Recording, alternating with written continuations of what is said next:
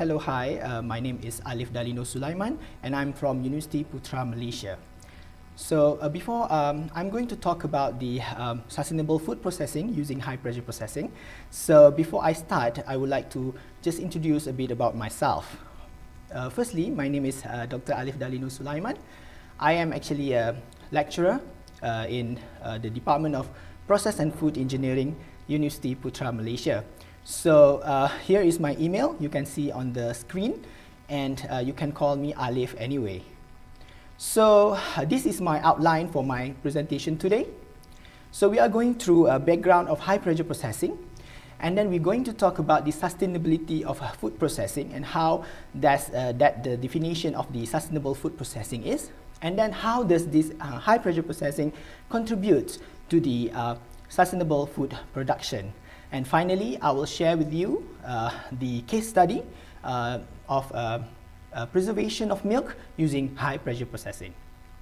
Alright, so what is basically high pressure processing? So high pressure processing is also called as the high hydrostatic pressure or Pascalization, alright? And it actually can be used at a non-thermal or low temperature processing.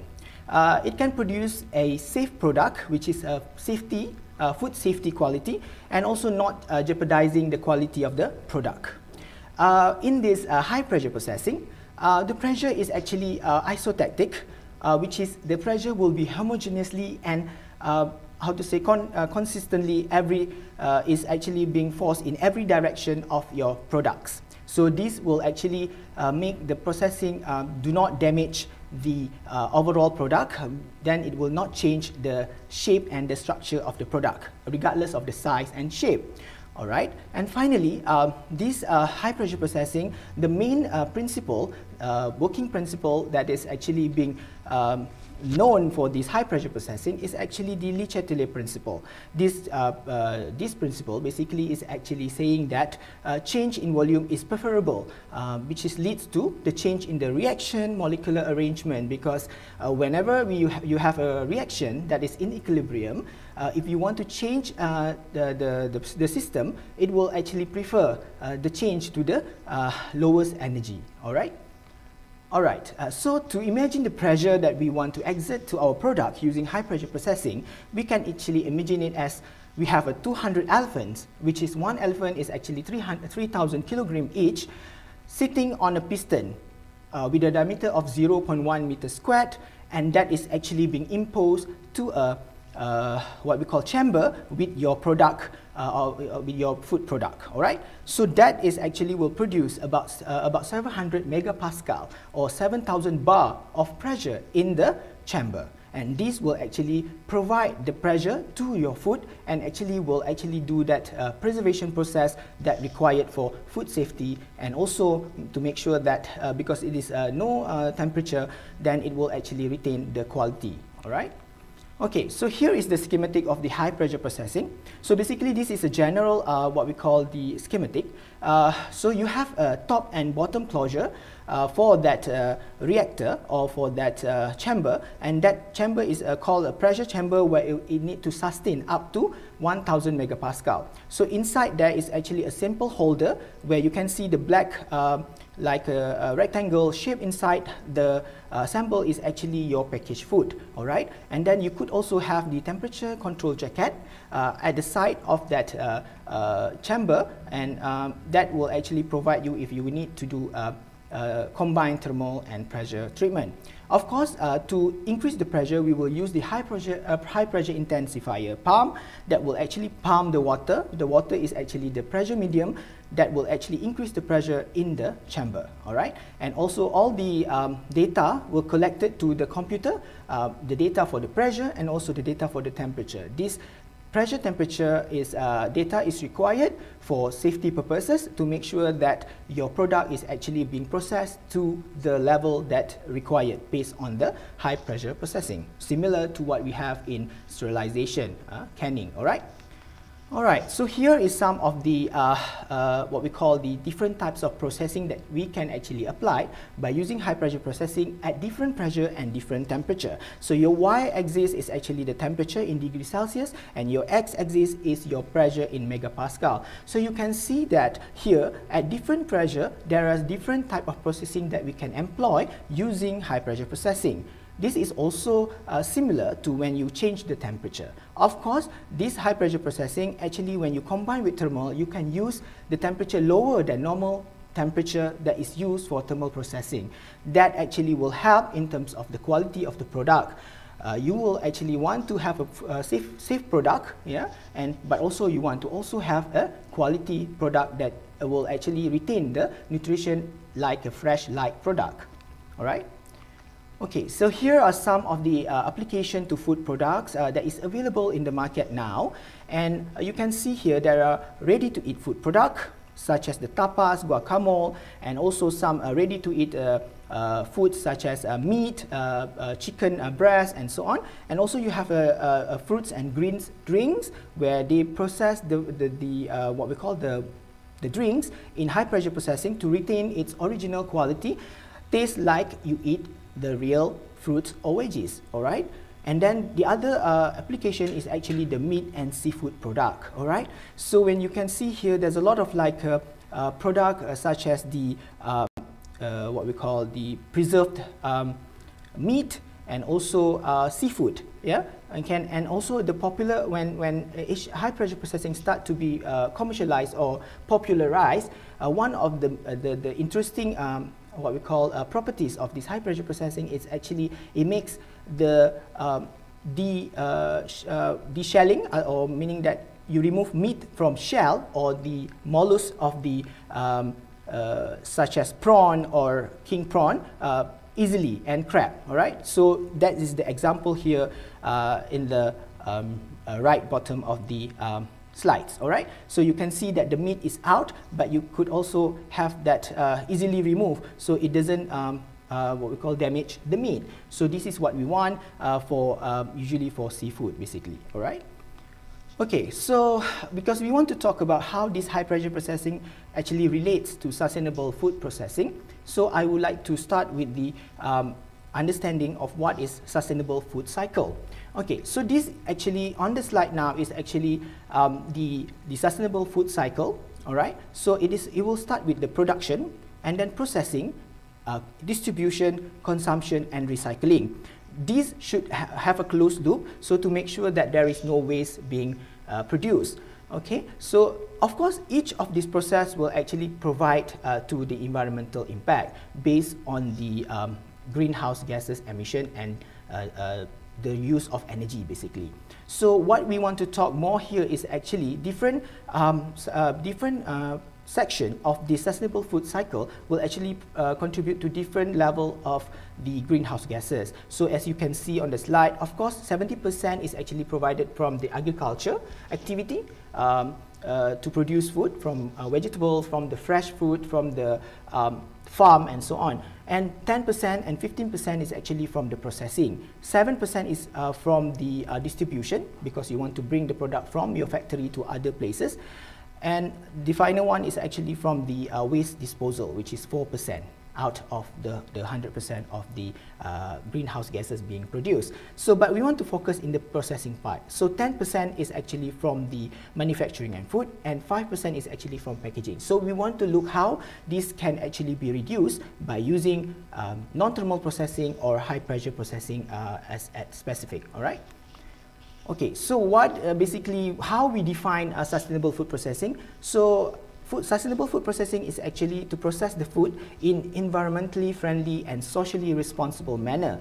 So, and also this is actually relates to the reducing of the use of resources and utilities such as water, energy, minimizing waste, the pollution, using sustainable raw material from sustainable agriculture, and ensuring fair treatment to workers. And also to actually to provide a process where you can actually have the most out of your product, meaning you don't have to fortify your product more, because when you use like a non-thermal technology, it will actually preserve the quality as a fresh-like product, and there is no need for you to increase or add more of the nutrients if possible, right? So you can actually get the most out of a product, okay? So what we can say about this actually is that sustainable food processing technique can include non-thermal processing, fermentation, and also precision agriculture. This is some of the sustainable food processing technique that can be applied in order to make sure that we have a sustainable food cycle or sustainable food processing. All right. Okay, so how does HPP or high pressure processing promote sustainable food processing? So basically, generally energy use for HPP typically is low compared to the thermal, conventional thermal treatment. This is because of the use of heat in thermal requires high energy intensive technology to actually provide the heat. So more energy is required for thermal processing as compared to high pressure processing. Of course, the other thing is actually the use of the utilities like the steam, the water, and so on. That could also like contribute to the reduction in this area as well. And next is actually the carbon emission. As high pressure processing might not need as extreme temperature as the conventional heating, we can actually reduce the carbon emission to a lower level. All right. So because of that, we can actually lower the carbon footprint as it uses less energy compared to thermal, where sometimes we need steam and so on to actually, process the food using heating. All right. The next one is actually the food waste. High pressure processing can extend the shelf life of food product, reducing food waste. So of course, we also reduce the waste from chemical as well, because we would not need more chemical to be inserted to the food product or fortify to the product, because of the high pressure processing already retain the whole nutrition that is available in that food. Okay, and this is also related to carbon emission. When you have a lower waste, then carbon emission will be reduced, because there is no need for the processing of the waste, okay, or less or reduced waste, so that less carbon dioxide is will be released due to the waste treatment. All right. Okay, next is actually the nutrient retention. I've been explaining this a few times already, and nutrient retention for HPP is high, as it will not, this technology will actually not affecting the nutrition that is available in the food. All right, so compared to heat treatment. Okay, so that will actually helps in terms of making sure that minimal treatment can be used, and also no waste being produced. All right. So of course, here you can see that there are 3 types of SDG that I think which is related directly to the what we are going to talk today, high pressure processing as sustainable food production. Okay, one is actually the zero hunger, because this sustainable development goal for zero hunger is basically to provide food available to the people. So meaning that high pressure can actually promote that in terms of high nutrient product, and then good health and well-being. HPP has been known to produce drinks, or herbal drinks, or you know, like how to say, the drinks that can actually promote healthy lifestyle, and also because of this less use of energy, reduce the carbon dioxide emission and waste, is actually we can also promote the responsible consumption and production. All right. Okay, so here are some of the HPP on sustainable food production. You can see here that there are like several contributions that can be provided by using high pressure processing at different types of application.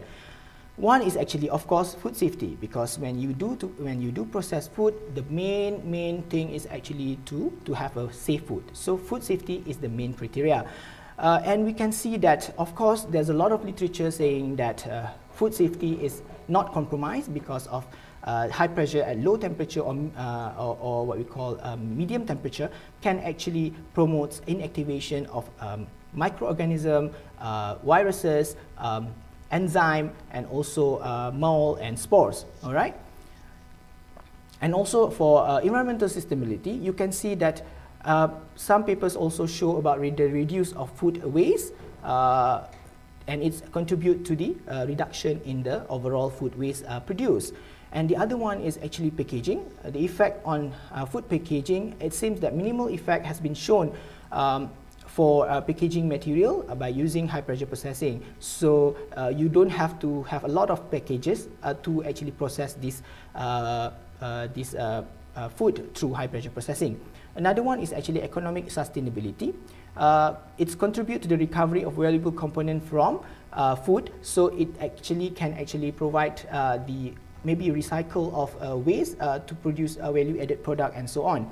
And water efficiency, as we know, low water need to be used because just the water inside the chamber, and there is no cooling or chilling required for high pressure processing because no heat or very medium heat is being used. And the rest is actually energy efficiency. Minimal energy consumption has been shown for using high pressure processing compared to conventional treatment for sterilization. And food security, so of course with the high pressure processing, it will increase the food yield because of the retention of the product and also the retention of the nutrient of the product. All right. Okay. So next, we are going to talk about the case study that I will present today. This is actually for high pressure processing of fresh milk. All right. So this is what we have done in UPM basically. We have a fresh cow in our farm, and that farm we collect the milk and then we process using high pressure processing at 600 megapascal for 25 degrees Celsius and 10 minutes. All right. And we do the analysis for 60 days storage at 6 degrees Celsius and we check for the microbiological analysis, physical-chemical analysis, and vitamin and also mineral analysis to see is there any different after processing and during the 60 days of storage. All right. And we can see that the effect of HPP treatment, there are a few things that is being explained there as well, but we're going to look at that more detail in the next slides. All right. So from that what we call the milk that is being processed by high pressure processing, we can see that there's a high log reduction, like 4 log reduction for total plate count, and actually the what we call the colony doesn't increase much during the storage for 60 days. Similarly, for the total yeast count from about 2 log to undetected level, and it doesn't regrowth over time for 60 days. And similar result was seen for psychotropic bacteria for 60 days as well, and you can see that it's about 7 log to 0 log detection, meaning undetected. So over the 60 days as well, there is no regrowth of psychotropic microbes. All right. So we can see that from this, the conclusion is that we can reduce and no regrowth of microbes was seen during that 60 days of storage after high pressure processing of milk at 600 megapascal, 25 degrees Celsius for 10 minutes. All right. And then, of course, this table also showed that there is no change is observed for vitamin. So meaning that before fresh milk is actually before high pressure processing, and then you have the high pressure processing, there is no change in the value. So that is actually conclude that no change is observed. So we can have all the vitamins that is available in the fresh milk to be available in the end product after preservation.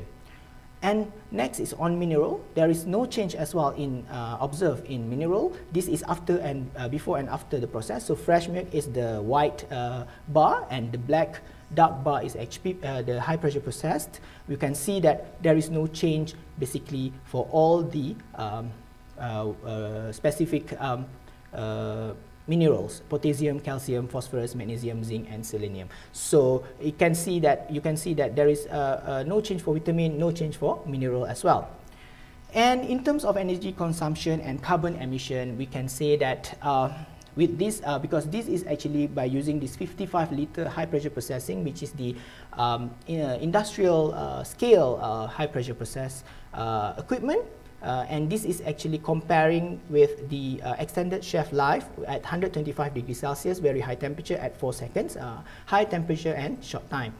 And of course, you can see generally electricity consumption is high for HPP, but because all of the equipment is using electricity. ESL may be a bit lower, but the utilities cost were drastically reduced for high pressure processing compared to extended shelf life at 135 degrees Celsius for 4 seconds because of the need of water to heat, steam to heat, water to cool, and to chill. All right. And also directly we can see that carbon dioxide emission for high pressure processing is low compared to the extended shelf life due to the heating required for extended shelf life, where you need to have a lot of energy to produce the steam, which actually can relate to the high carbon dioxide emission. All right.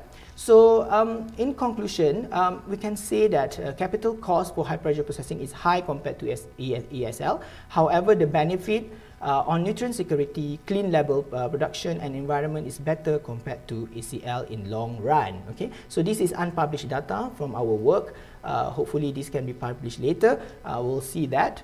All right. So, and this work actually is being done by through SuperPro design software, simulation, and the use of energy tariff in Malaysia. So maybe different country will have a different interpretation to the energy consumption and carbon emission for each of the products and types of parameters of processing. Right.